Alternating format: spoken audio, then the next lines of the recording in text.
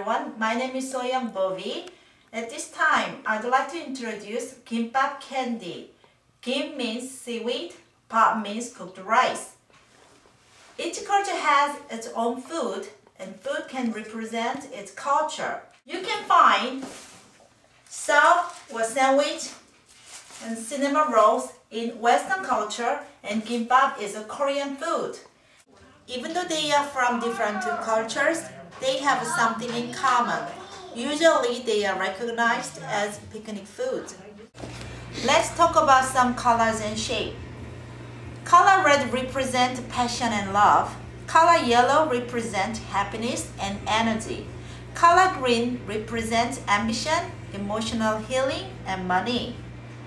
And shape of circle represents holiness, everything, unity, and completion. Usually kimbap has a circle shape, but you can easily manipulate with your finger or some other tools. Let's take a look. Ingredients. Kimbap needs seaweed, cooked rice and spinach, yellow radish, carrots, fried egg, crab cake, fish cake, and ham. Put rice on seaweed and put basic ingredients and you roll it. You roll it and then cut it like this. Okay. For kimbap candy, you need crispy rice, marshmallow and butters, gummies, and roll-ups.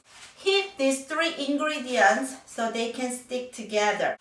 Prepare flat crispy rice with rollers. Roll-ups will replace seaweed.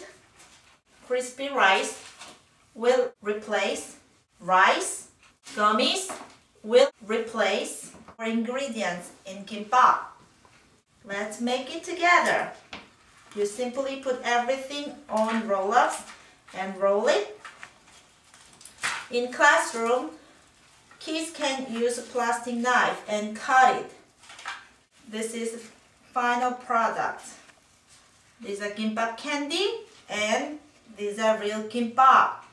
They look very similar. Thank you for watching the video. I hope you and your kids enjoy these projects.